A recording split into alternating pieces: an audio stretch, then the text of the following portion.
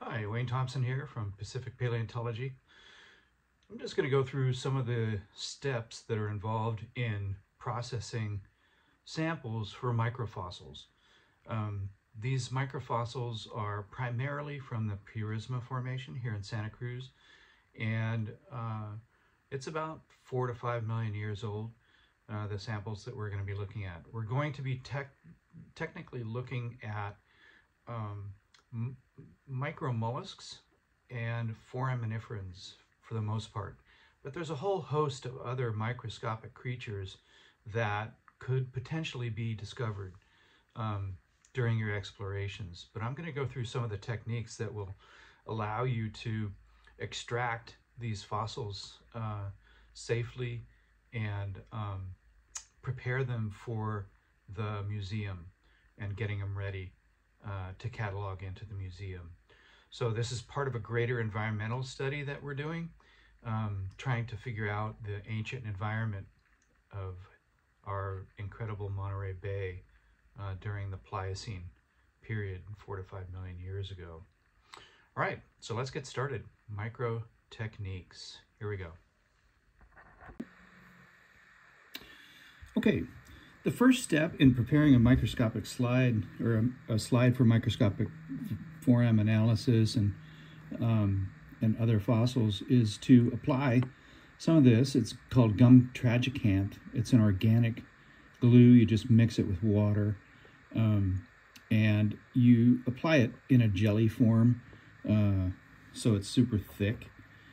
So if you don't get it thick enough, the critters sometimes won't stick, but you just dip a brush about that size in there and you coat the slide. This is actually a little too thick, but you coat the slide in this organic glue. On previous applications, I made this a little too thin and it didn't stick. So you just give ample coverage to all the microscopic squares there. This slide is a special slide called a Wells slide, probably named after somebody named Wells. And once you're done applying this glue liberally to all parts, just wash it up with water and get the slide cover back on. The paper tends to buckle if you don't get the slide, glass slide in place. And leave a little opening for air ventilation here. But give it about an hour or so to dry up, and then you should be good to go. Now, for the interns, for you interns that are working on this, I will have this slide already glued up for you when you get your packages. So you don't have to worry about this part, but I thought it'd be nice just to show you how the process is done there. All right, onward to the next step. Okay, we're going to go through the basic technique for picking microfossils out of sediment samples. The first thing you want to do is pour out a small amount of sample into your tray. This is actually a little bit less than what I would pour. I would tend to fill up these 1 centimeter squares with one single grain layer thick of sediment. You don't want to pour too much so that it's 2 layers thick, because then you'll miss some material. Now what I do in this is I just start in the upper left-hand corner and go as if I'm reading. And then I go back the other direction, opposite, and make another pass going back in reading direction and the opposite direction, and so on. This typically takes me about an hour and a half to go through an entire sample like this. When you pour the sample out, it's going to be all clumped up into little piles, and so I tend to like to tap the edge of the paper or the metal or whatever type of tray you have, and that will help spread it out, and so on. So the first step in doing this is just moving this tray back and forth and looking for something. And typically, when you're looking for forams, it's going to be this size material here that you see. I put a couple of relatively giant snails in here so that you can follow along and see what I do in order to pick these out and mount them. So the first thing to do is, once you've found something, moving this back and forth slowly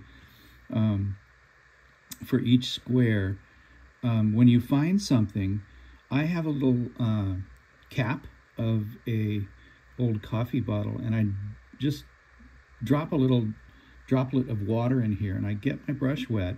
Now this is a 000 brush, 000, so it's very fine, and that's what you want to work with.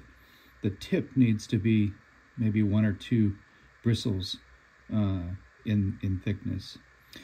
So when you find a fossil, and I'm going to use these as an example, these mollusks here, because you can see them, you just tip, once the brush is wet, you just touch it to the fossil and it'll pick it up.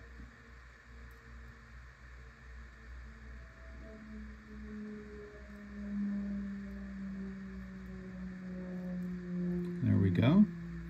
So you can see, I don't know if you can see this fossil up close here. No, can't do it. But anyway, this fossil is now stuck to my brush, and I moved my tray out of the way.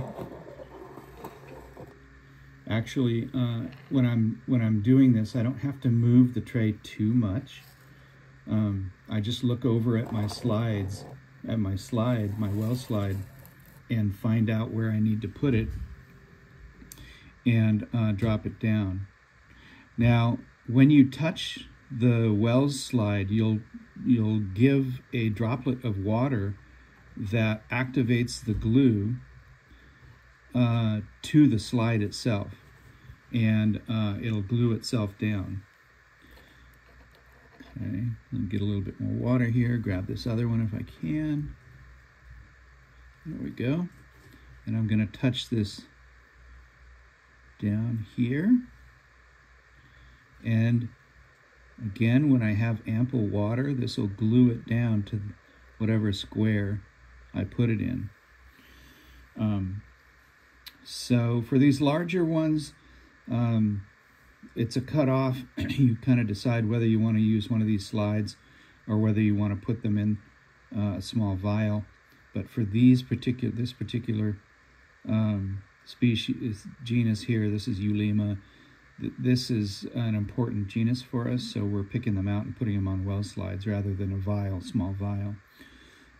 All the forams will go in here, the microscopic plankton, the stuff that's really, really small.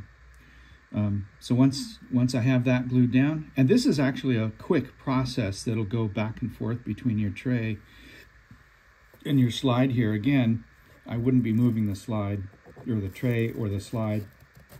I would just be moving my hand, but for the purposes of this video, I'm switching the tray and the slide. So when you're working on this, you'll seamlessly go between here with your hand and the slide, and you're picking out of the fossils. Okay, and that's it. Make sure your slides are properly labeled with the correct sample number that you're working with, and should be good to go. And I put a different, so I separate this also. One last thing, I separate each of the things that I find in the tray in here. So I might have 1 or 2 squares in my well slide that are filled with one particular species. Then I find something that looks a little different, I put it in a different square, and so on. Try to keep it organized. I've had these filled completely up, all 60 squares, with different things from when I was working in the deep sea in the Gulf of Aden, Eastern Africa. So you can get quite a diversity of different things. In our Purisma samples, we're not going to get quite that much diversity, but nonetheless, separate everything you find that looks a little different into a different square. All right, over and out for now.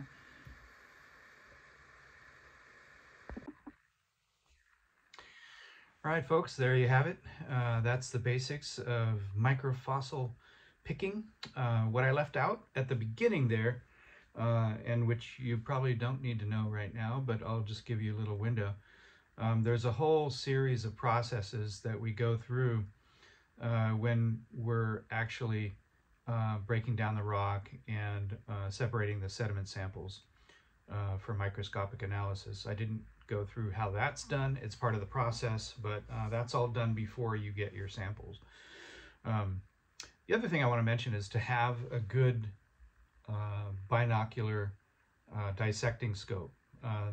If you're spending any time on these microfossil samples, you want to have some good lenses to look through if you're putting in hours of microfossils processing. So this one's actually a trinocular with a camera attached to it, so I can take pictures. But you want to have a good microscope so that you can process your samples. All right, that's the basics. Let me know if you have any questions, and we'll catch you next time. All right, bye-bye.